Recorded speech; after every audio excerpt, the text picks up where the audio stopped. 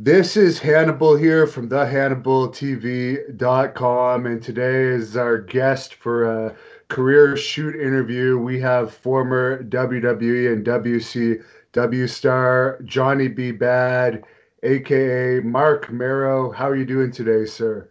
I'm doing awesome, man. How are you? I'm doing well. I'm missing the gym with this lockdown. I bet you probably are too, but I imagine you probably have some equipment at your house. Well, it's so funny. A couple weeks before this thing happened, I sold all the equipment. I have a beautiful home gym, but I sold it all because I have a personal trainer that I would go to him and I'd have these amazing workouts. I could never work out like I could if I was with a personal trainer. So I ended up selling all my equipment. And we had this pandemic hit us, and I'm using it like those big water jugs that you buy at the store.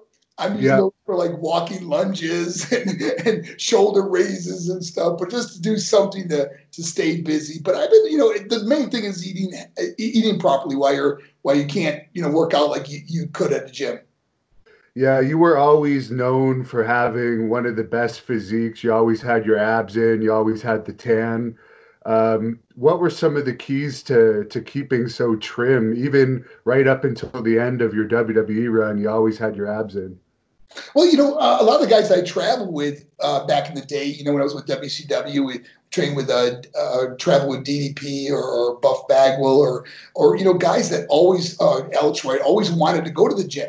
So it's part of our daily thing of going to the gym on the road because obviously being on the road, it's hard to stay in the kind of shape you can if you're at home all the time with proper sleep and everything. But traveling with guys that always wanted to work out, also we'd push each other. So that made it a lot easier.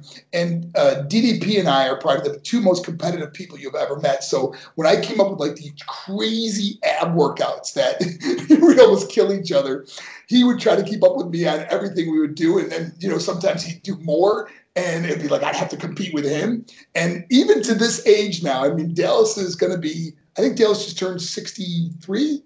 And I'm going to be 60 in 2 months. We do these 10-second push-ups. And I've always wanted to beat him. And I finally got to the point where I could beat Dallas. So, anyways, when I go to Atlanta, I always stay with DDP, and we have these push-up contests where I finally beat him. And I was like, yes, that son of a gun got crazy and started just practicing and practicing. And I came back in a couple months later, and the first thing he says to me, he goes, "Bro, let's go downstairs and do our push-up contest." And he's got it filming it and everything. That son of a bitch got me back and beat me again. So now he's holding the title of our 10-second push-up, but I'll get him back. What's the record in 10 seconds? He's up to, I believe he's doing 13 now, which is Wow. crazy. Now, when we call it 10-second push-ups, but they're 30-second push-ups because it's 10 seconds up, 10 seconds down and hold it for 10 seconds. So it's 30 seconds for one push-up, but we just call it 10-second push-ups. And you mentioned Buff Bagwell. I did an interview with him a couple weeks ago. He doesn't seem like he's doing the best these days. Have you been in touch with him at all recently? Yeah, like all of us, we all go through struggles in life, man. There's the valleys and the mountains in life, and he may be going through a valley right now, but he'll come back. He always does, as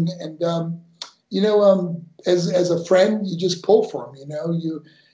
I just don't believe in beating a guy when he's down, but he'll be okay. Now, what I have in my house for training, I don't have any weights, but I do have a heavy bag. I do a little bit of boxing, but I know you started off in sports as an amateur boxer. Do you have any favorite combination drills you could share with me? It's always good to start everything off with a jab. You know that, okay? Uh, I always like that jab, right, straight right, hook to the body, right, and then a high left hook. So it kind of mixes it up a little bit. Now, I heard in some other interviews that you've done, you were a street fighter before you got into boxing. Was that just because you were an angry kid picking on people or almost picking fights, or did people choose to mess with you for various reasons? I don't know where that story actually came from. I just got the crap beat out of me a lot. Okay, no, when my parents were divorced and we moved to the west side of Buffalo, New York, which was a really bad neighborhood. And this is back in the late 60s. There was the race riots going on all over the country. It was really bad. You know, we had the death of the assassination of Martin Luther King, and a lot of terrible things were happening. And school was so scary because I was the minority in our school that we went to. And man, I was getting in a lot of fights and stuff, and it was really tough. It was a scary time in my life. Being just a little kid too, you know. So you learn how to defend yourself. You learn how to fight back, and you get to the point in your life where you don't take crap from anybody. And you know, I got into a lot of scuffles, you know, but I wouldn't consider myself a street fighter. But it was really boxing that really calmed me down. Actually, you know, when I got into boxing, amateur boxing, I really became dedicated to that sport where I was constantly, you know, eating properly, training really hard, and you know, staying away from any kinds of alcohol or anything like that at that time. What weight class were you? I fought light heavyweight, which for amateurs 178. Okay, and your biggest accomplishments in boxing? I understand you were Golden Gloves at one point. Yeah, I won the gold medal in the Empire State Games, which is a state title in New York. Then I won the New York State Golden Gloves twice. I had a total of 4 state titles in New York. And then I became a member of the USA boxing team in 1981. And I understand you had an injury that stopped you from going pro, and that injury during your off time, that led you down kind of the wrong path, getting into cocaine and cocaine dealing, I guess. That was the trajectory that changed my life back then. You know, for many years I trained so hard. There was no off season in boxing. You know, we'd train all year long, and we'd have tournaments, and you'd even fight in the summer because that's when it was called the Empire State Games in New York. So you always trained for that. And when I decided to come home from the U.S. boxing team and turn professional, because I was at top, I realized when I was with the U.S. boxing team, I realized I was one of the best fighters in the country. So I decided to turn professional in boxing. 2 weeks before my first professional boxing match, I had my nose shattered in an accident, and I needed reconstructive surgery. And in that time off is, you know, when I remember just thinking, you know, I'm going to come back in a year, man, I'm going to eventually become champ of the world, you know. And that time off was the first time that I could ever remember where I had all this free time. Because remember, I was always playing football, hockey, and, you know, boxing, always having sports to go to. And you know, there was always something to look forward to or to train for. Now I had this free time where I couldn't train because it was letting my nose heal. And it was that time where I started to hang out with the wrong kids. And it wasn't, and you know, and I could point my finger at whatever, but, you know, it's ultimately my choice to do the things that I did. And I remember thinking, you know what, I'm going to come back and I'm going to be champ of the world. But I started going to parties and I just wanted to have fun. I was like, I didn't drink, I didn't party. And then all of a sudden I started drinking. I started laughing with my buddies, having fun. Then it got into, you know, smoking and doing other things. Then it got into cocaine. And cocaine was the drug that just changed my life. And it was like, oh my gosh, I love this drug, you know? And of course, to afford cocaine, you got to start, you know, it's just so expensive. I wasn't making any money at that time. So I would start dealing drugs, and it got bigger and bigger. And then all of a sudden my nose was healed. I was ready to go back, and I was in no shape to go back to boxing. So 1 year became 2 years, 2 years became 4 years, and 4 years become 10 years of my life of drug addiction. And it was so bad, man. I tell you, you know, so many of my friends got busted. Some of my friends did jail time. I remember they raided my mother's house. They did over $10,000 damage at my mom's house. And we got rid of everything in time, luckily. But, you know, when I think back now, it's like, I remember being arrested myself and thinking, man, this is probably the best thing that ever happened to me. I finally can get my life together again, you know, spend a few years in jail. And then this is when they were searching my mother's house. They had me in a police car. And when they came out and realized there was nothing to be found because we got rid of it all, they let me go. But I went right back to doing the same thing again, you know, and it was like year after year of drug addiction. And it was just a spiral out of control of my life. And that's when I ended up working for a pool company and digging swimming pools. I mean, I went from making so much money dealing cocaine to when everybody got busted, I had to go find a job, and I was building swimming pools.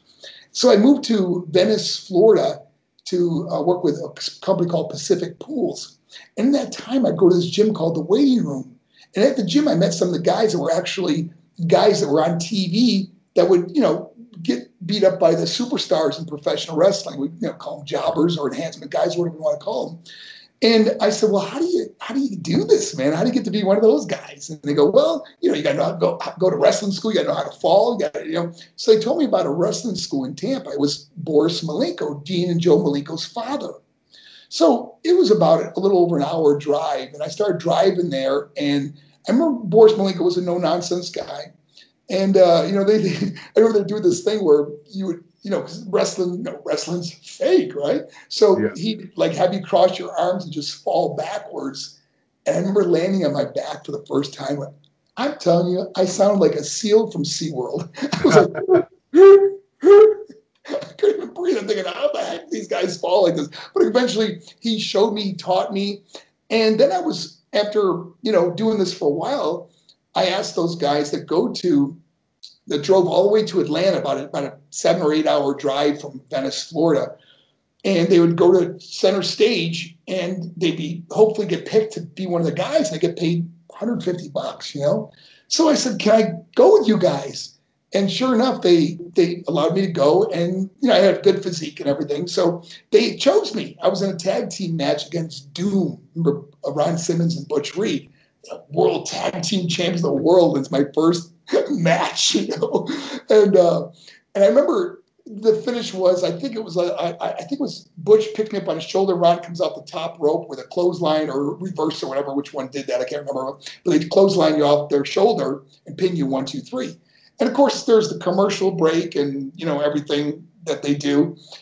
So the match went fairly well, and then all of a sudden they clotheslined me, they pinned me 1, 2, 3, and of course they're doing their thing in the ring, and I just roll out thinking it's the end of the match. I don't want to be in their way. I didn't really know that I was supposed to just stay there until they told me to get out of the ring.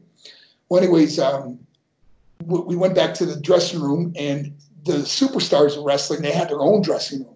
And then the guys that were the enhancement guys or jobbers, myself included, was in the other dressing room. And oftentimes after you wrestled one of the superstars, they would come into the enhancement guys' dressing room and just shake their hand and say, hey, thanks a lot, great job, I appreciate you doing what you did, And it was just kind of a nice thing to do. Well, I go back to my dressing room, and Ron Simmons and Butch Reed come in, and Butch Reed is livid. He's like, mother effer this. He just went off on me. When we take you down with our finish, you stay down. And it was like the first I heard of this. And I was like, I'm really sorry, man. Really apologize. And he kept going off on me and off on me. And then the switch just turns on me. It's like, hey, man, I said I was sorry. Enough, And then it became F you. And next thing you know, we square off and we're ready to fight. I mean, my first date there, I'm going to fight Butch Reed. And it was Sid Vicious who comes in and separates us. And he goes, hey, Butch, this guy's okay. And Sid didn't even know me, but he just goes, hey, this guy's cool, man. He's okay, blah, blah, blah. And he cooled it down, and then Butch and Ron left the room, and Sid said, hey, kid, you did a great job out there. Next week I'm going to have you wrestle me, or next time we have center stage taping. Sure enough, the next time we come, and I wrestle Sid, and it's the old where he puts you out on a stretcher and they clothesline you off the stretcher, and it was horrible, And it was great TV. That was what Sid did. There was no one that looked more menacing than Sid Vicious. He had the best look in wrestling back then, Do you think he gets a bad rap? Sometimes people throw him under the bus, but I've met him a bunch of times and worked with him, and he seems like a really nice guy to me. I tell you, I can't think of one bad thing I could say about Sid Vicious. I mean, everyone has their issues with people, but he was just so nice to me, man. He was just a good guy to me. And, and part of what he did was really help me get, my foot in the door, because he asked that I could wrestle him, like he wanted, because, I was in good shape and stuff, and he looked like he beat a fairly tough guy, on TV. So anyways, well, right after that match, Dusty Rhodes approaches me and says, hey, kid, anybody ever tell you look like Little Richard? And I thought he was talking about a wrestler. I didn't think he was talking about the singer Little Richard. I go, I never heard of him. And he goes, you never heard of Little Richard? You know, wop bop a little bop, wop bop boo. And I go, oh, the singer, yeah, I've heard of him. And he goes, did anybody tell you look just like him? And I go, no, I never heard that before. He goes, I think I got a gimmick for you. Now, my second time, it was the second or third time driving the center stage. And all of a sudden it was like, I may be one of the guys that goes in the other dressing room, you know? And I remember that. So Dusty Rhodes calls me to the CNN Center. And I was living in Venice, Florida. They wanted me there the next day.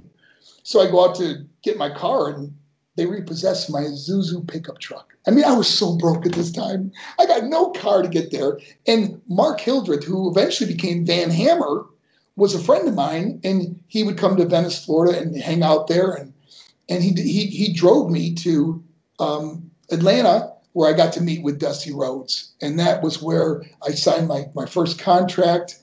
And oh my gosh, it was like my life was forever changed. And all because of Dusty Rhodes thinking I look like Little Richard. Have you heard about the stuff that's gone on with Van Hammer recently, speaking of him? Yeah, very sad. Very sad. Another tragedy that came out of wrestling, but not because of wrestling, because of his own choices, but just another tragedy. Really, really sad. And I just hope and pray he gets his life together. And he's a good guy, man. He just makes some really bad choices. You used to be roommates with him at one point, didn't you? I was, yes. And I got to tell you, that was another crazy story of mine. Was I just signed with WCW, and I didn't have no place to live, so he invited me to stay with him at his house. And I think this might be the first time I shared this story. I don't know if I ever shared this story before, but so anyways, I went to the gym to work out, and I come home to this new apartment I'm staying in. And when I opened the door, all these police officers were like, freeze, don't move. And I was like, okay, don't shoot, And they raided his house because they suspected he was dealing drugs. And so anyways, he wasn't there. I was there, and I ended up getting arrested. So now I go down to the precinct, I fingerprint, and go through the whole thing. They put me in jail, and the holding cell, and I'm in there with other people, and it was so funny because the guys that were in the holding cell with me go, "Man, aren't you the guy on TV?" Because I just started wrestling for WCW, So instead of getting my ass kicked in jail, they loved me. But eventually they obviously dropped the charges, let me out. I have no police record or anything like that, but it was just a crazy time. And it was like, man, I got to get my own place. And but he was very helpful and instrumental getting me into the wrestling world, or helped me get there until that point, obviously. But he eventually got in himself, by knowing me and coming there. And he's got an amazing look. I mean, the guy was 6'6" or something, and he just had a body like an Adonis. He's just incredible athlete. Was the party scene pretty heavy in those days in WCW? It was. I mean, it was, especially, when I first started, because it was like you kind of want to fit in. So some of the guys I was riding with back then were heavy into cocaine, which I just got off of, and now it was like starting all over again, and making some really bad choices. And oh my gosh. And then I started missing shows. And I remember Dusty Rhodes had me come to CNN Center. I drove in, got in his office, and I'll never forget this. I love Dusty Rhodes. I mean, he was the guy that gave me the Johnny B. Bad character. All the mannerisms I did, I'm so outrageous, it's contagious. Those are all from things that Dusty would do, that he would say, do it like this, and he'd show me how to walk. And we'd be laughing so hard together. He was like a dad to me, I mean, I really loved the guy, So when I walked after missing a show and just being irresponsible, I remember walking into his office, and it wasn't even before he even said anything. I seen the look on his face. A guy who made my career, who gave me everything. I was broke. Now I'm getting 6 figures, and I'm living this incredible life, And I just remember he looked at me and he said, "Kid, I made you and I could break you. And I just said, Dusty, man, I am so sorry. I promise you I will never miss another show. And I never did. I never missed another show. Not that I didn't still do drugs or do stupid things, but I never missed a show, and I never wanted to let that man down, because I just seen him hurt like that was more than anything he had to say, because he could have just kept going off on me, but that's all he said was, I made you and I could break you. Don't ever miss another show. And that was it. But seeing how hurt he was just resonated with me so much, and just a man I truly loved. I mean, he was beloved by so many. Now, I'm not sure if you were married by the time you got in WCW. I don't think you were, but our fans always like to know what the groupie scene is like with various wrestlers. Well, I mean, like like anything, there was always women around, and you're making good money, and you could afford to go to places and do things, and because something about being on that little square box on television does something to people. And there were a lot of women around. It wasn't hard. You go to bars and it'd be like, the wrestlers are here, and there was a lot of party action, a lot of crazy stuff, sex, drugs, rock and roll. It was like a traveling rock show. Who came up with the Bad Blaster? Oh, that was actually me. I thought about going to the ring and having a little fun with it. At first we had a real little one. We first started with this little Bad Blaster. Then it was this company called Aerotechnics. I said, "Can you make me a bigger one?" And they kept getting bigger and bigger. And then, oh my gosh! And then it was like, what am I going to shoot out of it? So we shoot out these. We first would shoot out all this confetti and stuff, and then we started loading it up with real money. And it was like people were fighting over getting the money. So we said, okay. So then we made fake money with these $100 bills with Johnny B. Bad's picture on it. It says, "In Bad We Trust," So it's really, really comical. And to this day, I meet people who go, "Man, I got one of your the bills you shot out of your cannon, or we shot these pogs out, these little different things that people show me to this day that still have them." Now, you're very well remembered for your matches with Honky Tonk Man in WCW, both because it seemed like you wrestled him a lot, but also, I guess he left WCW because he wasn't under a full-time contract, and I guess he didn't want to continue losing to you. What is your thoughts on the feud in that situation? I didn't wrestle Honky Tonk a lot. I only wrestled him a couple times, and the one time was he didn't want to drop the strap to me. I don't know all the reasons behind it. I mean, they're in closed door meetings, and I'm just the guy kind of on the outside looking in. I didn't really know all the details to it, and the bookers never really shared with me. I mean, I'm sure he has his thoughts on it. He at that time he just thought it was professionally the best thing for his career. And you look back, you go, maybe he was right. I don't know. I mean, when you're in the place that I'm in, you just do what you're told. You don't really argue, or you might have ideas about something, and you're not always happy that you have to drop a strap or whatever, but it's business. So you do business. Did you get along with him on a personal level? On a personal level, I never had a problem with him. Never a bad word, never argued with him, nothing like that. I mean, he had his own perception of what he wanted in his career, and then I respect that. And you also worked with Brian Pillman. What were those matches like? Oh man, I got to tell you, Brian, we had probably one of my favorite. Maybe the top 3 favorite matches. Was I think it was Fall Brawl or War Games or one of them that we had like a 30-minute match, and Michael Buffer's the referee, and and it was just we had to go 30 minutes, and so Brian and we went to the WCW had the power plant. And we'd go down there and we just, he had some great ideas for the match. We did a lot of false finishes and a lot of cool stuff that he kind of laid out that match, and he was kind of the architect of that match. And I didn't always get along well with Brian. Like, we weren't friends, but we came together for that match and we became really tight.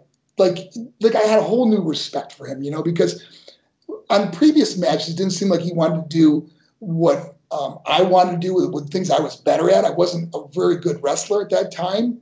I was learning. I was going to the power plant and practicing a lot because I was brand new. Remember, I got I got signed in 91. My first time I ever put on wrestling boots was 90 to go to legal school. So I've only been in the business a few months, and next thing I know, I'm wrestling, Sting and Cactus Jack and Brian Pillman, guys I've been watching on television.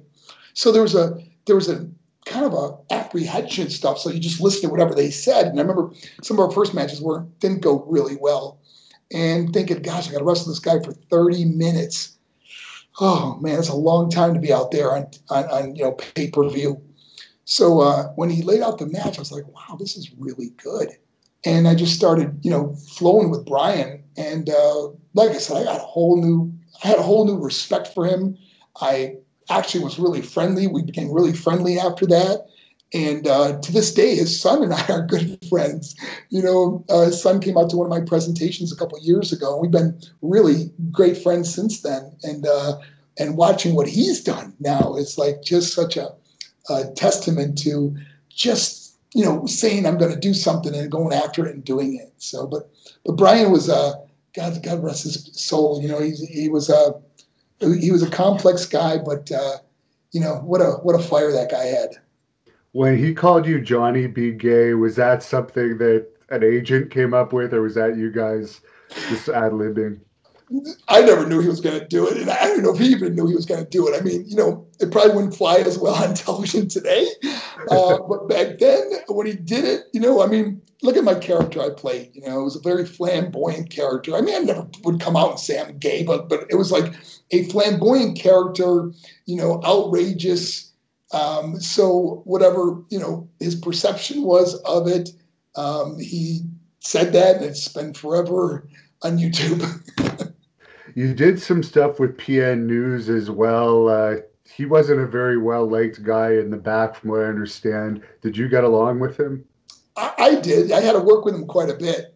And, he's a good guy. I mean, some people just are like, oil and water. And it's about, I don't know, just not judging people, but trying to understand people. And I've gotten really good at it as I've gotten older. But back then, I had my own things with people, but PN News, he was a good guy. I mean, he never bothered me. Obviously when you're a rapper, and some people that, whether they don't like rap or they just don't think he can rap, they hated his character. They hated the gimmick.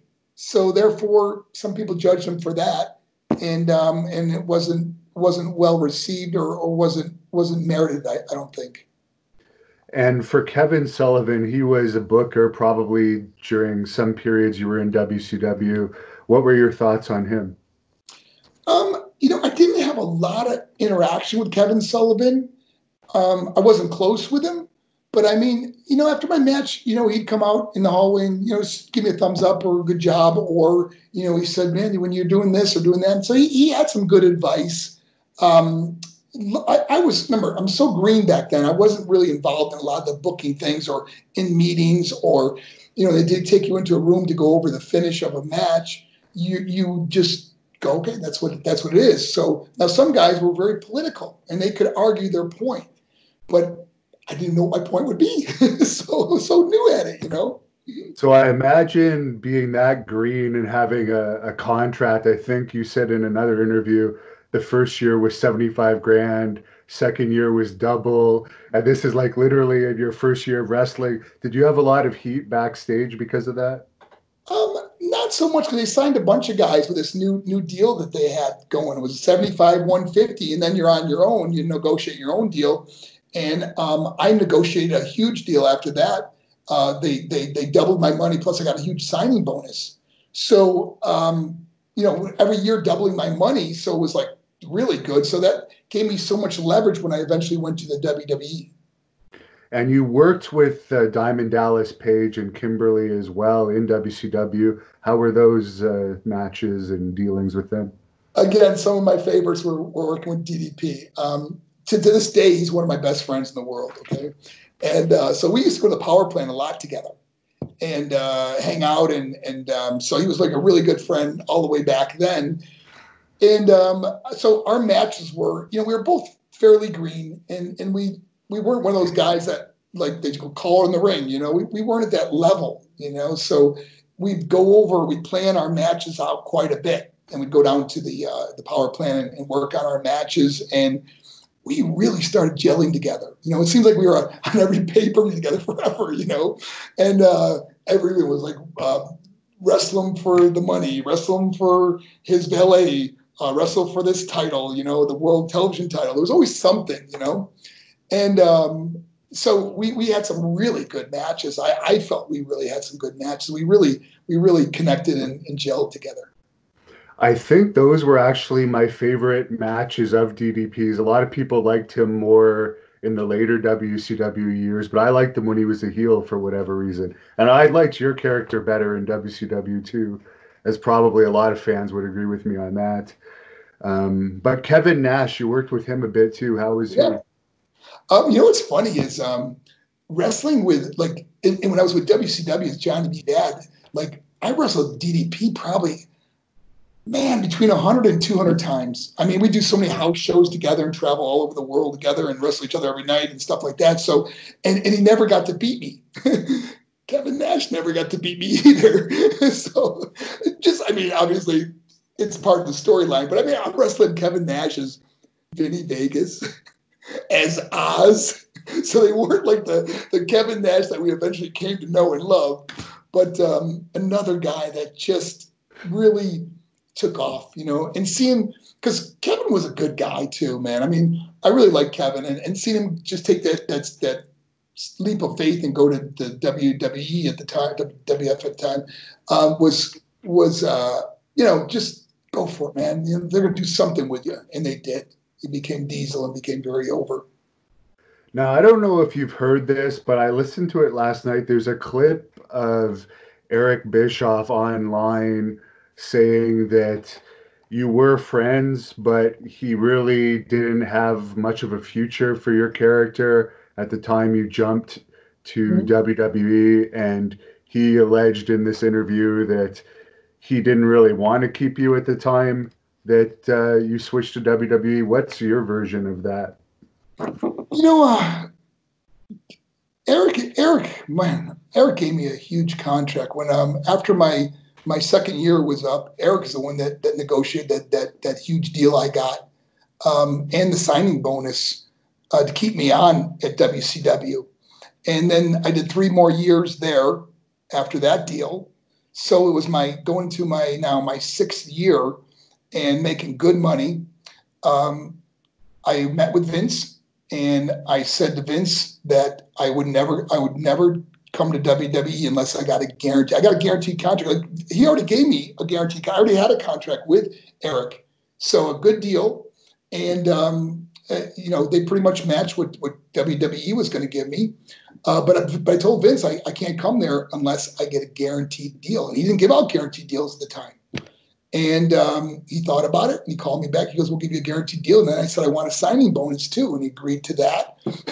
And then I realized that this guy really wants me. And I said, I want my wife to fly. This is when I was married now to Rena, who's Sable, became Sable. I said, I want my wife to fly everywhere I fly. He goes, "What?" And I go, "Just listen to me for a second, okay? I see too many divorces in our sport, and all I want is I'd love to see my wife always be with me because I don't want to go through a divorce. And why not use her as my valet since she's traveling with me?" He goes, I'm just concerned about you right now. So he agreed to it without even seeing my wife. So now I have the signing bonus, I have the guaranteed contract, and I got my wife flying with me, okay? So he sends me a ticket to sign the contract to come to New York and discuss what character I'm going to be at WWE. WBF at the time. And so he sends me my plane ticket. And I call him back. I go, "Hey, Vince, there's only one ticket here." He goes, "Well, why do you need more than one?" I go, "My wife flies everywhere I fly." And he goes, "Oh my goodness, I've never heard of this before." And he sent another ticket for my wife to come. So me and Rena get on the plane. We fly to New York, to Stamford, Connecticut. And we meet with Vince. And when she walks in with me, he goes, "I got to put her on TV," just like that. And that's how it all started. With Sable was born that day. So then we started thinking about names, and we came up with the name Sable. and that's how she got her name. And her first deal was Vince really was, he really admired her and was kind of just taken back by her. And she looked great when we went there. What other names? I heard you say that they gave you a list of several names when you were deciding on Sable. Do you recall any of the other names they had as options? Um, I, I can't remember. There's a whole list of them, but I just remember Sable just really jumping out. There was, there was names like, because the Wild Man, like the whole thing about this character, Wild Man. I remember when we first sat down and discussed the Wild Man. It was like, I remember Vince saying to me, he goes, "Can you do a Tarzan yell?" And I said, "No, I don't have a very strong voice. My voice crackles when I talk loud. It's very raspy, so I can't like do So I said, I can't really do that. He goes, "Yeah, but think about this character, the Wild Man." And I thought, ooh, man, okay. I mean, here I am, Johnny the Bad, an outrageous character, which was fun to play. It was my favorite character because it's not me. It's just like this, you're playing this role every night. So now I'm thinking, what the hell's a Wild Man? Am I from the jungle? I mean, am I Tarzan? Well, what am I? So I didn't really connect with it. And of course, Sable being the one time we got her in this leather outfit, then we got her in long gowns. It was like, we're just so confused on what to do. We tried to do the old Randy Macho Man Elizabeth, where she's beautiful in a gown, and we said, that didn't work. Then we put her in sexy stuff, and they're like, whoa. And, they're cheering louder for my valet than they are for me going to the ring, and I'm doing all this crazy work in the ring, and they're cheering for the valet. And which was fine, but it didn't sit well with the office because they want to get the wrestler over, But when I say didn't sit well, meaning that they're looking at like, wow, this girl's really getting over. We need to get the guy over too, So we had some killer matches. King of the Ring with Stone Cold Steve Austin was a great match back then. Had some good matches with some of the guys there. I'm always had good matches with Triple H, and so really thought that I was able to do this. Then I blew out my knee, and now I need 8 months off. Now remember something. This is where it really got tough because I was the first wrestler to get a guaranteed contract. Well, even though you aren't wrestling, you get paid a very, very little. It's not enough to live on, But I'm getting my full, 10 grand a week or whatever it was back then, And it did not sit well with a lot of guys. I'm sitting home for 8 months collecting, and they're out there getting paid on whether the show brought in 5,000 people or 10,000 people. They didn't know what they were getting paid, So there was a lot of animosity. And the other thing that was really different was when I was with WCW, I was one of the guys, hanging out with them, going to bars with them, driving with them. Now I'm only with my wife. Not building relationships with the guys, which looking back now, totally stupid. I mean, not even wish it. With all the paths I took in my life, ended up to work right where I am now, and I couldn't be happier or more blessed in my life now. But when you look back and you say, oh, that probably shouldn't have done that, If I had more of a connection with the guys and drove and worked out with the guys instead of always driving my wife and being with my wife, and it's like we're secluded. And people started treating us like that. And then, of course, once I blew out my knee and Sable started really getting over, there become more animosity. And, it's a business where, honestly, how many spots are available for television? Maybe 20, 25, really when you think about it, how many spots are available in a 1 or 2 hour show or a pay-per-view? Can they put on so many matches, And if you're not ready to go, jacked up, there are 100,000 guys behind you that are. So when you don't want to lose your spot, but you don't want someone taking your spot. So when we get elevated, it took someone's spot away. And of course, now I'm not wrestling anymore because of my knee. And Sable moves into a very prominent role with the company. They're putting a lot of airtime into her, and all of a sudden, Playboy magazine comes along, and all these things. She's doing magazine covers, and it's become very popular. And I remember at the time, I think her merchandise was selling just behind Stone Cold's. I mean, it was incredible, But I got to tell you, I couldn't have been more blessed or happier for us because I mean, they were backing up the Brinks truck in our house, you know, and I was so blessed. And it was like, so what if my career isn't going good? You know, we're going to be married. We'll be married forever. So you look at it as like, what a blessing this is. I didn't care that I wasn't getting over and she was. I mean, sure, I would have loved to get over, but the joy of seeing her just be catapulted to the atmosphere was an incredible feeling, you know. I remember just sitting home watching her on television while I was taking care of our daughter. So proud of her, you know, that she was out there. And whether it's even, I remember they used her one day just to model Stone Cold's 316 shirt. And she walked out and the place went bananas, you know, it was just incredible.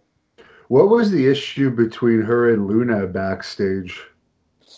Well, I mean, you know, some people would come off and say Rena was aloof, you know, didn't get along with the girls as well. I mean, there's different sides of stories, you know, and I really like Luna. I mean, she was crazy funny, you know, and it seems like me and Goldust were kind of trying to keep the peace between us because when we had matches, the chemistry was incredible. I mean, Rena didn't even know how to wrestle, but we could do enough where the place we'd blow the roof off the building because it was once they got in the ring and Rena attacked Luna or Sable attacked Luna, the place went crazy, you know. So we build up for that whole thing, and Luna played that role so well. And Luna being a top wrestler that she was, obviously working with someone who's never wrestled before to make him look good, you know, there may be some. And I'm not saying there was because I can only look at it back now and say maybe there was egos involved, maybe there was animosity, maybe Rena was aloof to her in the dressing room. You know, whatever it was, there was friction there.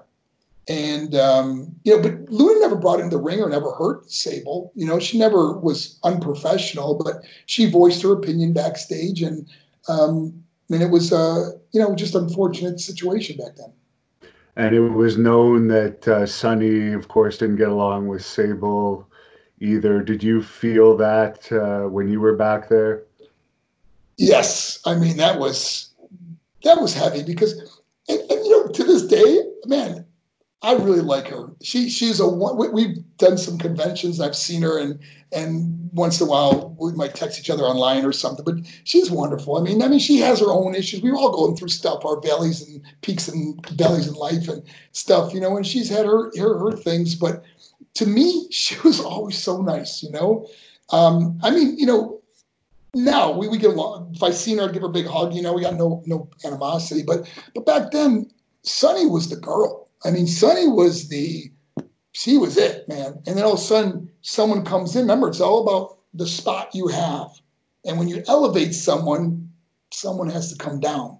So Sunny wasn't ready to give up that spot, you know, and not that she deserved to or didn't. It was just the way the company calls the shots, and you have to do what the company says. They look at who they want to elevate. And sometimes as a fan, you shake your head and go, why are they pushing that guy and not this guy? You know, we don't always understand why, rhyme or reason. You can see a million interviews about guys that, you know, were on top and all of a sudden, I mean, Stone Cold went through a situation where he wasn't going to drop the belt. I think it was to Lesnar or someone. I don't remember exactly. Yeah, he didn't want to lose to Lesnar or something. Yeah. And he walked away. He said, no, it's professionally, it's not what I want to do, you know, but he had that stroke and could do that. And I mean, I think he regretted it later on, looking back. I think he said some things that he said, you know, it's kind of stupid to walk away and do that. But, you know, we were in a position then where she was really getting pushed. They had Playboy issues coming out. They had all kinds of things they had behind her. So now the WWE machine is behind her, pushing her. Now it's like, boom, you know, putting her on some television shows. She's on Entertainment Tonight. She's on all these mainstream shows that a lot of wrestlers weren't getting on at the time. And of course, being the first girl to do Playboy was a big deal back then. Now, how did you actually meet Sable? A lot of the fans wanted me to ask you that. You know, I've shared the story before. It was when I was with WCW Wrestling. We got married a couple of years before I ever went to WWE. She's my wife. I adopted her child, Mariah, who we're real tight to this day. I love her to death, and I got a little granddaughter now. But me, DDP, and Marcus would travel together. And we used to play this stupid game. It's called Give Her Your Best Line. And so, in other words, what it was is if we saw like a hot chick, one of us would say, if it was me, I'd go, hey, DDP, give her your best line. He goes, oh, man. And he'd have to say something to this girl or whatever to come up with some line to try to meet her, you know? So anyways, we do this and we just be laughing because most of the time people go, what? You know, anyways, we're in a restaurant. It was a Quincy's restaurant in Jacksonville, Florida. And the Quincy's has this like it's kind of a buffet line, you know, where you get a tray and you go by and you order your food or whatever. And so we're in this buffet line, me, DDP, and Marcus, and we're almost at the cash register. And all of a sudden, this girl with two of her friends, Rena and two of her friends, walk in, and DDP goes, I'll never forget, he goes, bro, give her your best line. And I was like, oh, man. And Rena was a pretty girl. So I took a napkin and I wrote, do you like me? Yes or no, circle 1. I mean, something you do in elementary school. So I give it to the cashier. I said, when that girl comes by, give her this napkin and tell her it's from me. I'll be sitting right over there. So DDP and Marcus are busting out thinking this is the stupidest thing they've ever seen, right? We're laughing. So we're all watching her trying to, eat our food. We're watching her get the note. She grabs the note. She looks at it and just sets it on her tray and walks away. So it was like, and they go, oh, that was a good one. Like we were laughing so hard because she just blew it off, About 15 minutes later, the waitress comes over to our table and she has the napkin. And she goes, that girl over there told me to give you this. And I open it up and she wrote in maybe and circled it. So it was at that point I went over to their table. I told her, hey, we're wrestling in town tonight. Would you and your friends like to go? We'll leave you tickets at the will call window. And that's how I had my first date with Rena. And to carry on with that story, something else funny happened that night. So we go to the wrestling. We do our match and everything, and they wait for us after. And we go to this hotel that we're staying at.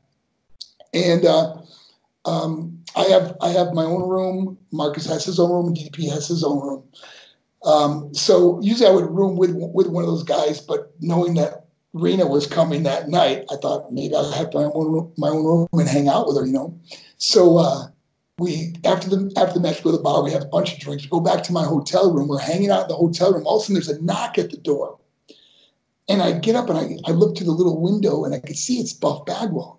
And he goes, Johnny, because he was called Johnny from Johnny Be Back. And I opened the door. He goes, I gotta talk to Rena for a second. And she, we were fully dressed. We weren't doing anything. We were just sitting on the bed watching TV. And so he comes in and he starts pretending he's got like a pool stick.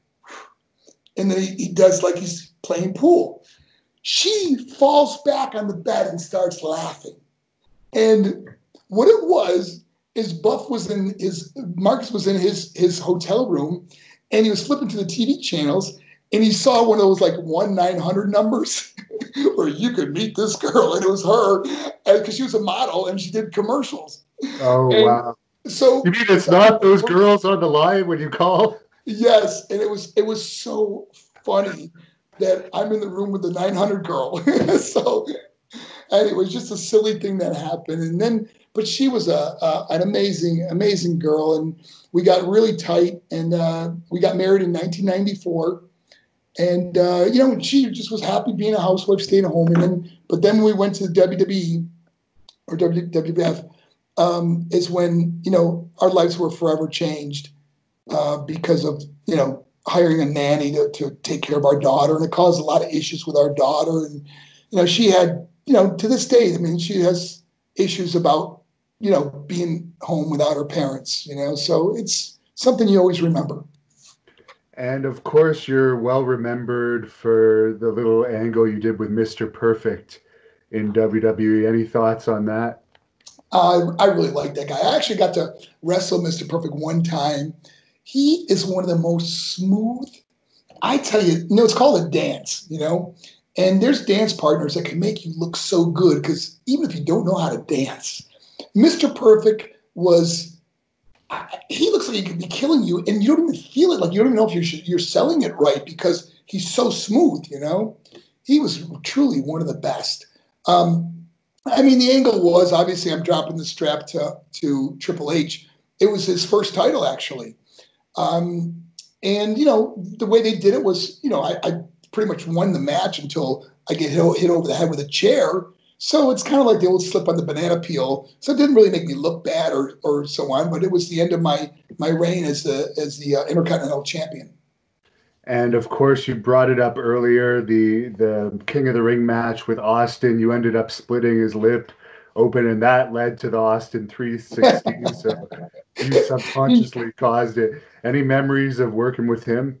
Oh my gosh! Well, Stone Cold and DDP and Triple H are probably three guys I wrestled more than anybody. I mean, a couple hundred times, only because we were in WCW together, and then of course WWF together. So Stone Cold, truly one of the best. I mean, that guy is a ring general.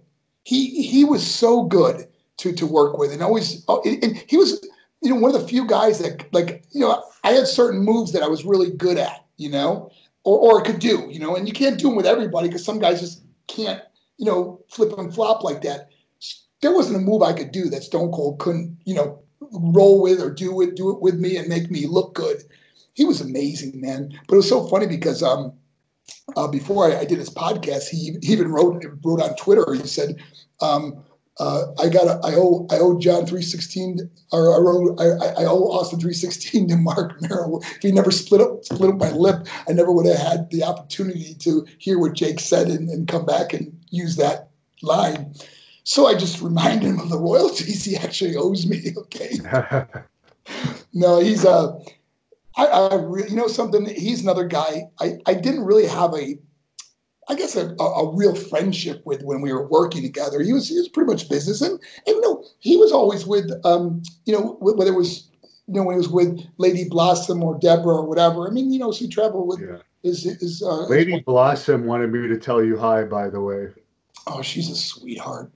She was so nice. She was always so kind. So Steve and I have never really had like a friendship, but we have such an admiration for each other now. I mean, he really is. I not only when I did this podcast, when we finished the podcast, we talked on the phone for probably 45 minutes. Just talking about old times and he's really proud of what I'm doing now. So it really, to even realizes some of the things that I've been doing lately was pretty cool. And I just really have a high esteem for Steve. Yeah, it seemed like you had a good chemistry with him on that podcast. A lot of fans brought up before I did this interview.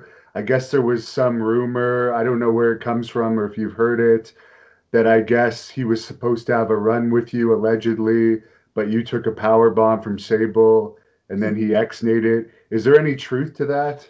Yeah, there is. I mean, from what I hear, I mean, Steve will have his own take on it, but just from what I hear, we were supposed to have a run together, and when they saw me, of course that was mine. I brought it to Vince Russo and said, "Hey, we want to get her over. Let's do this." And at the time, like I said, I just wanted she was on such a trajectory. It was like, just keep it going, So for her to Sable bomb me, be like, oh my gosh, But of course, it took me out of working with Stone Cold because, and think about from his point of view, he's one of the baddest asses on the planet. And it's like, this girl just kicked his ass. I'm going to let him get in the ring. I'm going to bump around for him. So totally understand it. And looking back on it now, it's like, you know what?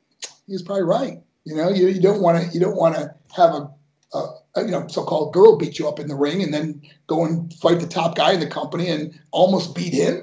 What does it say that the girl is? What would she do to Stone Cold? So I could understand where he was coming from. And but again, if I had to do it all over again, I wouldn't have changed anything. Only because of, like I said, all the paths I took ended up to where I am right now, and maybe things would have changed. Who knows?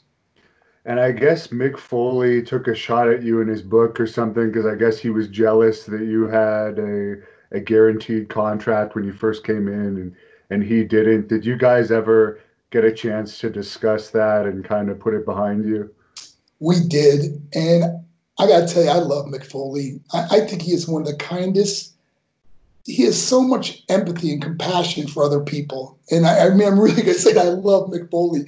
But Mick Foley did something that, I never was upset about that. I mean, gosh, you could go through YouTube and see thousands and thousands of wrestlers that are bashing other people. And, I just try not to go there, But Mick wrote me a beautiful message on Twitter one day.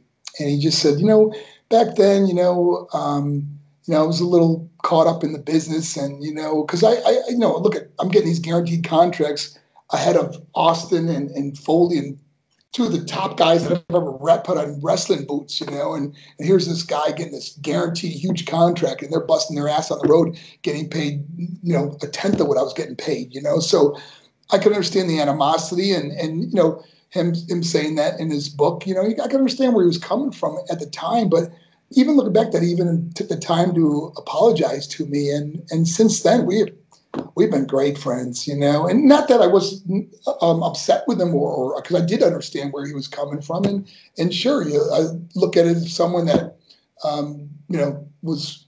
didn't accomplish nearly the things I accomplished, is making 10 times more money than me. Is go, why is that dude making so much money? But when you really look at it from my point of view. What was I supposed to do? Go, Vince, no, you're not paying those guys that much. I think I just want to get paid what those guys are getting paid. Of course not. You have to look out for yourself and your family. And Mick, looking back now, could totally understand it from my point of view. And like I said, just a great guy. I actually remember watching you wrestle Mick at a house show in Hull, Quebec, back in 1996.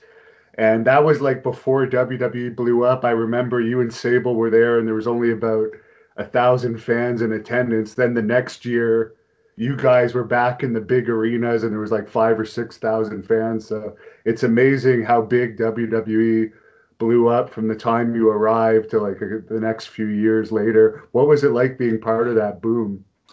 They call it the Attitude Era. When you look around, when I think back now, and I'm in a dressing room, and you look around, who's there? There's The Rock, there's Triple H, Generation X, Mick Foley. I mean, you look around this locker room that had, the most incredible names in professional wrestling, Shawn Michaels, Ric Flair, and it was just incredible to be there in that time of probably. Maybe some people might say some of the greatest times ever in the business, that I was actually there and got to experience that. So I look back, what a blessing that was to be a part of the Attitude Era.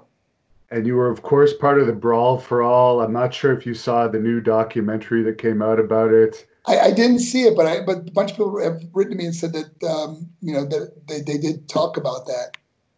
What are your memories of that? I actually rewatched your fights last night. It seemed with JBL, he was way beyond your weight class.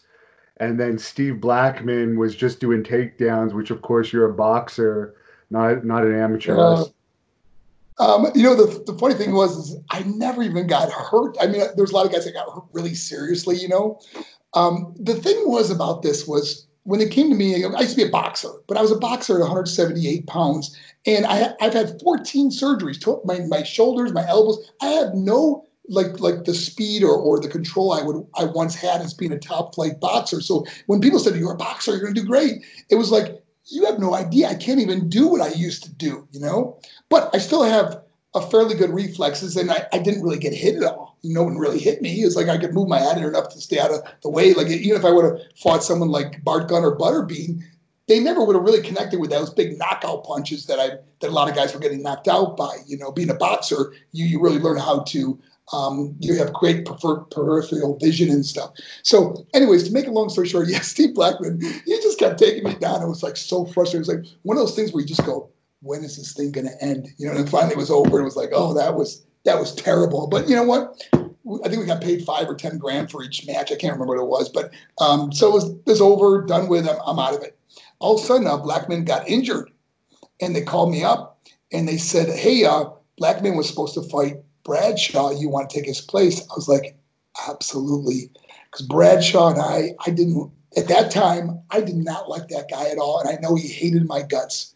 When we would wrestle each other, man, I have never been powerbombed harder in my entire life. Like, he always wanted to hurt me, and he didn't like me, and he made it real clear he didn't like me. And you know, at the time he had, I don't know what they called the wrestler's jury or whatever they would call that. Wrestler's court. Yes, yeah. And I never got involved with that stuff. I never played to it. So I really wanted to fight Bradshaw. It was like, absolutely, you know.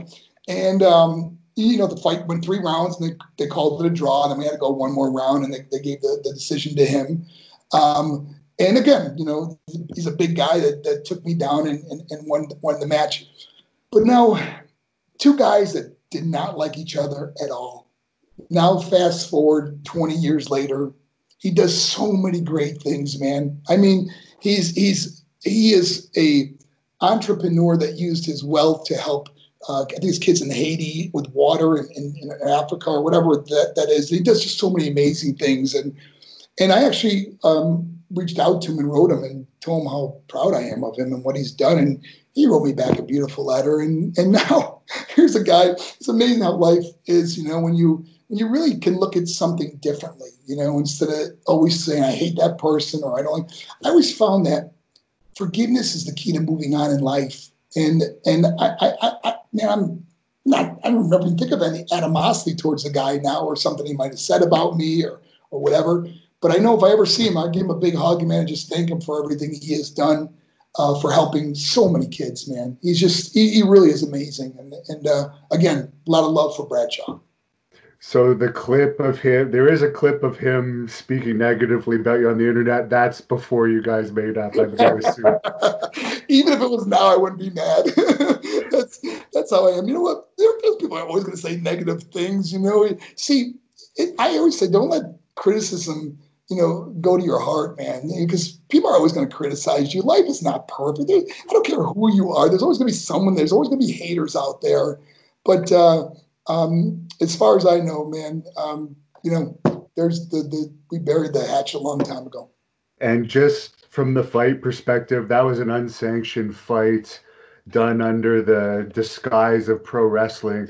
A match between you versus him with that weight difference would not have been sanctioned by a boxing commission. I know, but yeah. It's WWF. I'm just letting people know, just so they know, just because that was popping into my head when I was watching that fight last night. But you did have good movement. The other thing I noticed, you wore wrestling boots. What's that?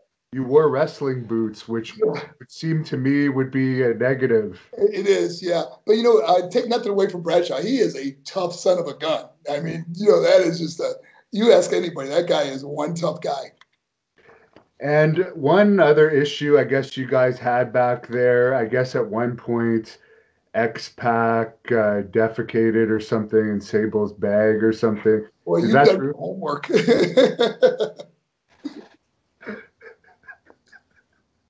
Actually, funny thing, okay? Looking back now, it's hilarious, okay? When we decided that we were done with wrestling, the European tour was our last, that was it. We're done. We had plenty of money to live the rest of our lives. And we got in the car to go back, and I started smelling something.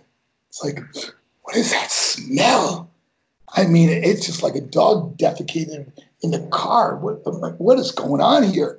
And she's going, oh my gosh, what is that? And she opens her bag and she finds the poop. And it was like, oh, that's so disgusting. You know, it was like horrible. We had to throw out the bags and everything, you know, it was just terrible. But we didn't know who did it at the time, you know, but it was like, it was the straw that broke the camel's back. It was like, we're done. We're out of here. We're never coming back, you know. And we quit. We quit the business. Remember, I quit with a contract of $350 a year, guaranteed, and signing bonus, merchandise, and everything else, right? So on top of $350, who knows how much money we could have made, you know. 3 years left on my contract. I walked away and said, keep it. I don't even care. I'm done. And I quit. And, you know, my wife at the time, Sable, Rena, quit with me. And we just decided to move to Hollywood and she'd pursue a movie career. And that's what we did. But never knowing who was the one that defecated in her bag. Then when it came out to that we did know it was X-Pac, it was, I don't know. It's hilarious to me now, you know. I've actually talked with him about it. It's like we have no animosity towards the guy. It was a funny rib when you really think about it. Well, I guess in the end it helped towards Sable's settlement too, probably. Well, that was another thing, you know. You know, I can't really say anything about that, you know, but it's probably a yeah, non-disclosure, I guess, yeah, whenever it is. signed. But think about this: if it was such a great settlement, you know, no matter what, she wanted to go back, you know, and that was the biggest shock of my life at the time. You know, she tried her hand at movies in LA, and we even got an apartment that we rented for a year out there, a beautiful apartment. And then I remember one night she come to me, she goes, "What would you think about me going back to wrestling?" I was like dumbfounded, like shocked. Like, first of all, it wouldn't be safe because of all the lawsuit and the sexual harassment, all the things that were brought out, that you can't go back to that place. And I said, Vince would never take you back. And she goes, well, I called him. I go, you called Vince? I didn't know about it. And she said that he would think about it. I was dumbfounded. And so once Vince agreed to bring her back, she had to go and apologize to all the top guys at the time, Undertaker, and I can't remember who else she had to apologize to, but that was part of her thing, was going to apologize to some of these people. And I remember I stayed home. Obviously, I was going to stay. I wasn't going back. There's no way. But I would stay home and take care of our daughter. So while Sable was on the road, I was taking care of our daughter. And you know, that's when our marriage ended. So I've heard you say it on some other podcasts, but our fans are different fans. So I was wondering if you could tell the story on basically how she ended up leaving you, I guess. Well, it was every night before Mariah went to bed, we'd call her and we'd say, how's your day? And it was always really good conversation. Mariah always wanted to talk to her mom before she went to bed. And I just remember that it just seemed like it was getting harder and harder to get in touch with her. And then there was days that she didn't even answer her phone. It would just go to voicemail. And I was thinking, why? Where's my wife, you know? I know the wrestling matches are over. They got to be either driving to the next town or in a hotel room. And there was no phone call back. There was nothing, you know? So I remember leaving a very nasty message, like, you know, I can't believe you don't call us back. You know, this is rude. Well, I don't remember what I said, but anyways, I started feeling bad for saying that, you know, and I go, you know what? I knew her access code to her phone like she knew mine. We were a married couple, you know? So I called back the phone and I go, I'm going to delete that message. I don't want her to hear that. You know, she's probably got enough stress on the road. And I dialed the number and it says, you have 2 unheard messages. I thought, okay, so I got to listen to the first one to get to mine, you know? And it's this man's voice apologizing for the night before. And, you know, and I was like, what the heck? And it was pretty graphic, and I was very taken back. And then I was realizing that she's seeing somebody else, you know. It was devastating. I mean, I thought we'd be married forever, you know. And I just remember, and anyone that's gone through a breakup or lost a loved one, you know the feeling. It's like just your heart. You can't sleep. You can't eat. You're just miserable. And I didn't say anything, and then I deleted my message, and then I picked her up at the airport, and I said, I want to know who this is. And she goes, what are you talking about? So she first denied it, then she just said that she's going to be moving out and she wants a divorce. And it's like my world ended there, man. You know, the most devastating, hurtful, didn't know what I was going to do. Because now, you're obviously split everything up and you go your own way and life changes. And I got back into drugs. I got back into living a horrible life, horrible financial decisions. The housing market tanked. Everything that could go wrong went wrong in my life, to the point where I just didn't even want to be here anymore. And then, just making an amazing comeback in life. And that's part of the story I've shared at schools and churches and corporations now, was that, no matter how bad it is, no matter what you're going through, and there's a plan, a purpose for your life. And we can all come back from adversity, especially like we're all going through this pandemic now. We had to find a way to I'm doing 250 events a year, traveling all over the world. All of a sudden it ends. I got no place to go, no schools, no place, we can't go anywhere. So what do? We make a studio, and we're doing virtual presentations from our studio now. Reinvent yourself, never giving up, always find a way to keep going, keep moving forward in life. So after that happened, obviously she ended up marrying Brock, and they got kids together. And God, I'm really, if I ever had, I don't talk to Rena anymore. Not that I don't want to, or not that we just have, she's in her own life, I have my own life. We've gone our separate ways. But if I ever could say anything to her, is thank you.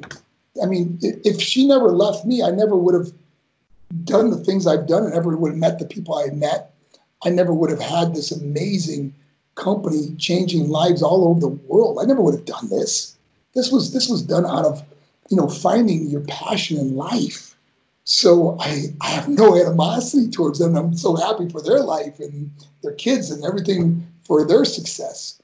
But I just know that, man, I'm in a place now that I've been blessed to help other people. And there's no greater joy than that. Did you ever have a talk with Brock or anything since that happened? Like, get to see him in person, and any type of apology or anything from him? No, and I don't expect a Christmas card or anything. But you know what? He doesn't owe me an apology. Life, like I said, I can't thank my ex enough for leaving, because, last thing you want to do is, you don't want to have someone in your life that's not in love with you, just to make you happy. That's not a marriage. Has to be two people that really love each other, that they want to be with each other so badly, and there's ups and downs in marriages, but you work through them. But you would never want to be with someone who's not in love with you. So it all turned out good. And I understand when she was doing all those Playboys, I think there was 4 Playboys altogether. You attended quite a few Playboy Mansion parties. What were some of the things that you may have witnessed at the Playboy Mansion? Well, without getting, graphic, they're pretty wild. We went to the Halloween party, Half's birthday parties. We went to the Midsummer Night Dream parties. Half was really tight with Darlene back then. She had one of the, I think it was the fastest selling Playboy in history at that time. It was incredible how, because the machine was behind her, the WWF machine was behind her, so it did amazing. You couldn't even find that magazine for a while. They had to do reprints of it and everything. It was incredible how well it was. So of course, gave Playboy a big shot in the arm. So they treated her like, their top girl, and they flew us in. We'd hang out there, and it was an incredible, the mansion and being around, and then you're just sitting there, and all of a sudden James Caan walks in. There's Carmen Electra. There's Pam Anderson. It was incredible, the people you would see at these parties. Wow. And I guess you would just sit around and mingle with these people. And would people be wearing clothes? Well, it was very scantily clad. The girls that were there, when some girls would just go topless, and or have paint. A lot of girls were painted. They had their painted stuff on. But I'm sitting there. I remember, like, one time I'm at the bar, and this guy kind of moves in kind of quickly and kind of nudges me, and not on purpose or not being rude or anything, but he was just trying to get in to get the bartender's attention. And so I kind of spin around, and he spins around. We look at each other. It's Rod Stewart. I'm like, this is Rod Stewart sitting next to me at the bar. So it was pretty incredible, the people you would see there. Now, I've never been married to a Playboy model, let alone a best-selling one. Is that awkward at all? Like, or does it cause you any jealousy to know that all those people saw your wife naked? No, I mean, looking back on my life now, it was a it was a mistake. It really was, and not. God, please don't take this as being something against her. It was a decision we made, not her. And here we are, Christians. We're going to church and we're raising our daughter in the church, and next thing you know, your wife is in Playboy. And millions of people are seeing her naked. And and I remember we were sitting at a table, I've shared this story before. I don't remember who said it first, or I can't remember. And if it was me, I would solely admit it, but I don't really remember. But one of us said, "I know this is wrong, this is sin, but God will forgive us, and He will forgive us. But the problem is that there's consequences to your actions in life." And from that moment on, I really believe it was the end of our marriage. I really believe it.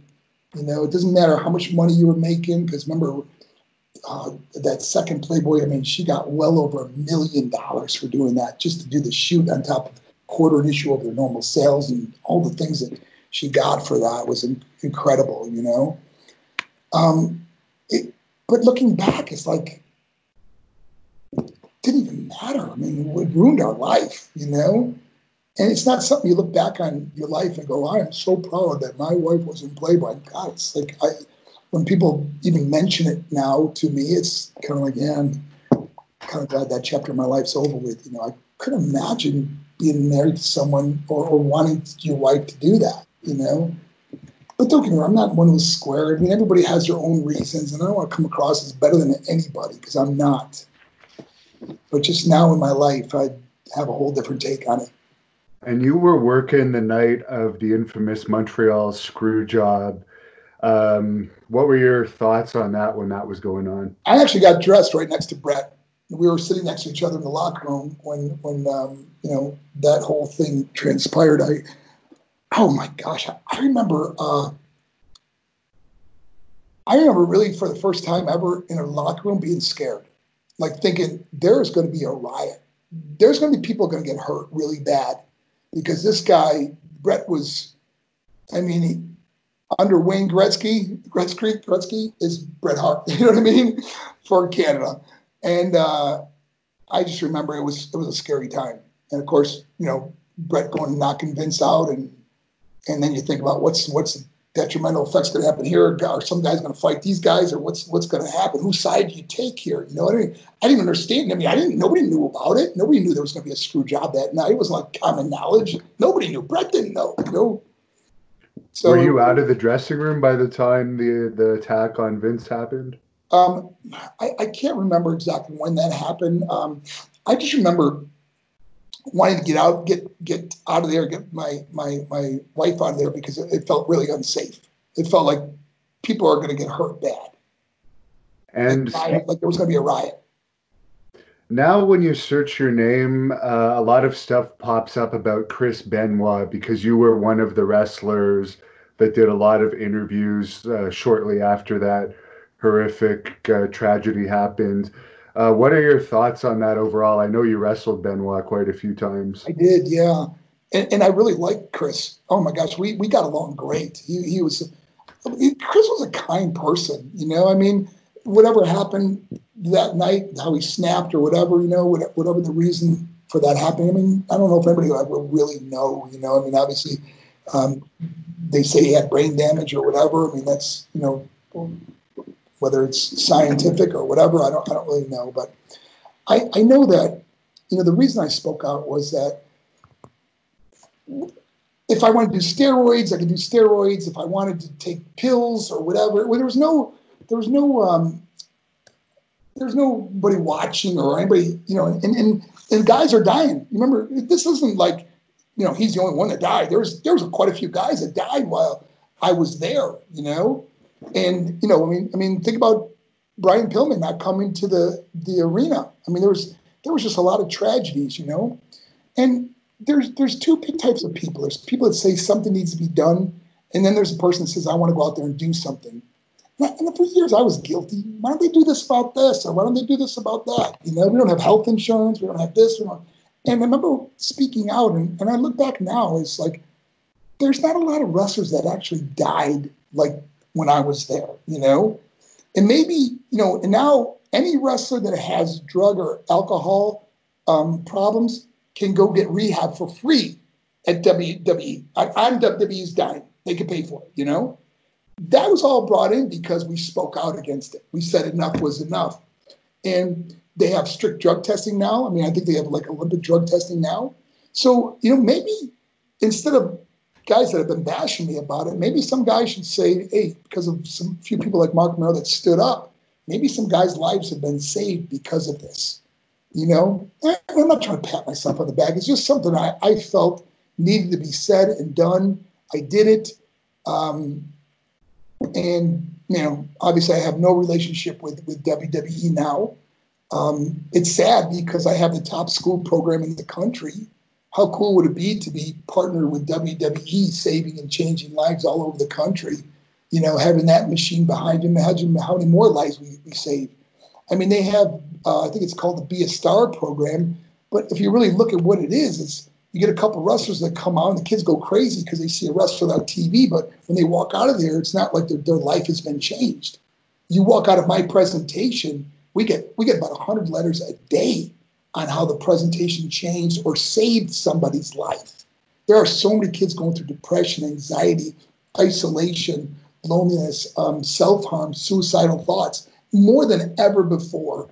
And this is why it's so important that we need programs that let kids know they're not alone, they matter, and the greatest thing they can do is open up and talk to somebody about it.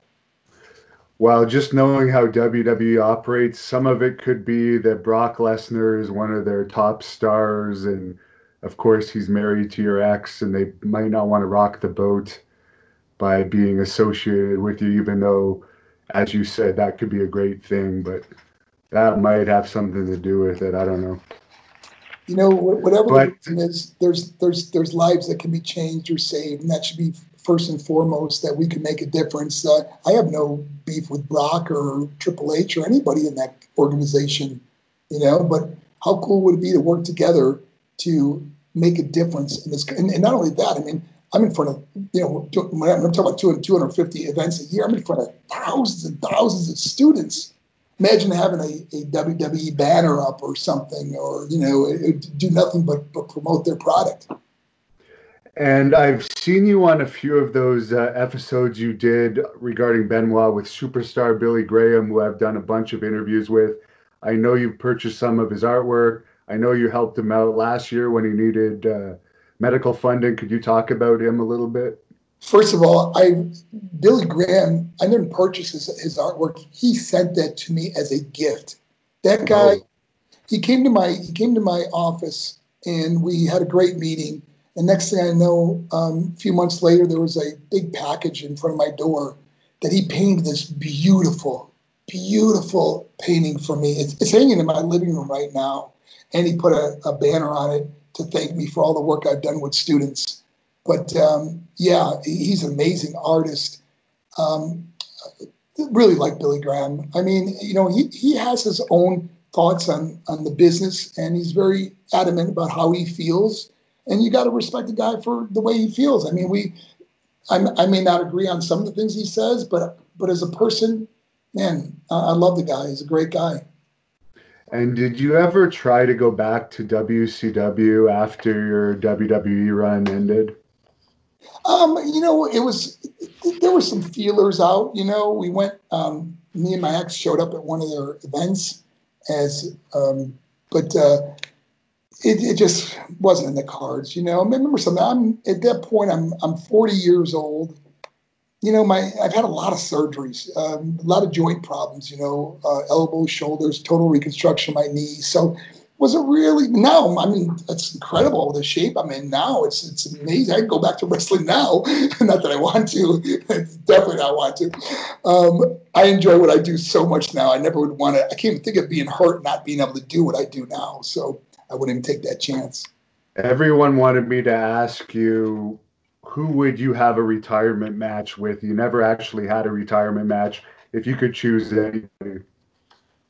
Um, that's a really good question. If I had to wrestle, and I would pick someone I never wrestled before, and it would be probably Shawn Michaels.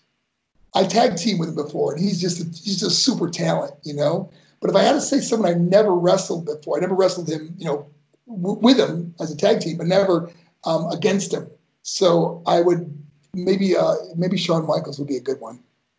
And when you visited Vince's house, another fan question, they wanted to know what was his house like and his courting of you. Oh, he was so good. I mean, a beautiful home in Connecticut. Um, it was the first time I got to meet Linda and the family, and we had a nice dinner together. And he was just really kind, and just he really pursued me. I mean, I really think, and for some reasons, I think they thought they could get the Johnny B. Bad character or something similar. And of course, at that time, the war with WCW was so strong that they didn't want to take a chance of having any mannerisms or similarities to the Johnny B. Bad character. So I had to go from, you know, I'm so outrageous it's contagious to I'm a wild man.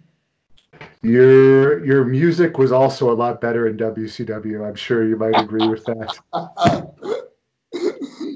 Yeah, you know, I think Michael Hayes was partly responsible for writing that song. He was a pretty talented guy too, as far Is as it is he one of the agents that you liked working with, Michael Hayes? I never worked with Michael Hayes as an agent. Okay. Yeah, he was never an agent when I was there. Was there any WWE agents? I know it's a lot less hands-on than it is now, where they basically plan out your whole match, but I'm sure there was agents assigned to matches back then. Yeah, oh God, what was the one guy's name that was I think it was like a tag team partner with Blackjack Mulligan. Was it Jack Lanza? Jack Lanza was one of the agents that was always there, and he was a good guy, man. You know, it was the road was tough. I mean, whoever it is, agents, referees, wrestlers, the road is tough. It takes its toll on you. And you mentioned you probably would have done better against Butterbean than Bart Gunn did because you're more of a skilled boxer. That was your background. You also had a feud with Butterbean. Yeah. How was that? I mean, the match went as good as could be expected. I mean, you know, here you got this real tough boxer, and we're doing a gimmick match. The funny thing that happened in that match was there was two stools underneath the ring. One stool was after each round. I would sit on that stool, and then the other stool was a gimmick stool that would just shatter into a million pieces once you hit him over the back. The finish was I'm going to hit him over the back with a stool. Well, the trainer that was with me handed me the wrong stool, handed me the real stool. And so I'm thinking this thing's going to shatter all over the place, you know, and I hit him and it doesn't even move. It doesn't even break. And I think, oh my gosh, I just hit him so hard and the stool didn't even break. And it was hard to hold because I had boxing gloves on, you know. So I thought, I got to do it again, you know. So Butterbean's laying on the ground and I hit him again and just the top part breaks off. But that was a shoot. That thing that was a real stool. That's how hard I hit him, you know. And then so that night we go to dinner and Butterbean says to me, he was such a sweetheart of a guy too. Great guy. We're at dinner and he goes, wow, he goes, I thought that stool was supposed to break away. That really hurt. I go, well, sorry about that. They gave me the wrong stool. And he goes, what? It was comical. And last question here. Jim Cornette was working, I think, on the writing team along with Vince Russo back when you were in the WWE. What are your thoughts on both of those guys? They have conflicting views, but they were both working at the same time then. You know what? It's total different views on the business. You know, I looked at, I got along really well with, not that I didn't get along with Jim Cornette, but I didn't have a lot of interaction with him. Vince Russo, he was kind of like, Sable's mentor. Like his writing was based around a lot of stuff that she was doing. So I was in a lot of those meetings, you know, discussing it because I was trying to teach her how to wrestle. I mean, she never wrestled in her life. I mean, we never went to a wrestling school. We practiced like before the matches that we were in that town, and we tried to show her some moves and stuff. And she actually learned, you know, hurricanrana off the top rope, the Sable bomb, the TKO moves that I would do that I was able to teach her how to do them. So to her credit, man, she's a really good athlete and she learned fairly quickly. But I mean, people just look at her like she was a crappy wrestler, but she never really wrestled, you know. But so Vince Russo and I were very tight when it came to a lot of decision making and the ideas we had for the shows. I mean, remember the painted hands? Those were my hands. I had to draw them out on her, you know. So you know, those were our ideas that we'd come up with. But Jim Cornette was never really hands on with us. He was always behind the scenes more. So do you think Vince Russo is underrated for the people that throw him under the bus all the time? I think Vince Russo had a lot of great ideas. I mean, you know, I think when you take someone and because he had some really good ideas, that when something doesn't go the way maybe they envisioned it, he's more blamed for it going wrong than all the things that went right. I mean, we remember the Attitude Era was a lot of Vince's writing, and he was very responsible for a lot of the cool stuff. But I think he gets you know, I mean, there's going to be haters no matter what. You know, I like Vince. I really do. I think he's a very good person, and he means well, and he really cares about people. I think he takes a lot of stuff to heart, and I think he gets hurt a lot by people. And if I could ever give him any advice, is you're not defined by their opinion. He's a great guy. And where can people follow you if they want to look you up on social media or book you for an event? Oh man, I'm on Instagram and Twitter. It's just my name, Marc with a C, Marc Mero, Mero. And then our YouTube page, we just hit 100,000 subscribers, which is the Marc Mero. And then Facebook is just Marc Mero page. And love to hear from you, from the people that watch your show, man. It's been really good talking with you. You have some really good questions, and I really enjoyed this time we're together. Thank you. And I was wondering if you could finish this interview off by going back to Johnny B. Bad for a second and giving us the I'm a Bad Man. Okay, here we go. I love to rock and roll. I strut and stroll, and I'm here to drive you out of control. Why? Because I'm a bad man. Thank you for watching the Hannibal TV. Please like this video if you enjoyed it and click the subscribe button to not miss any of our latest shoot interviews, match videos, or news updates.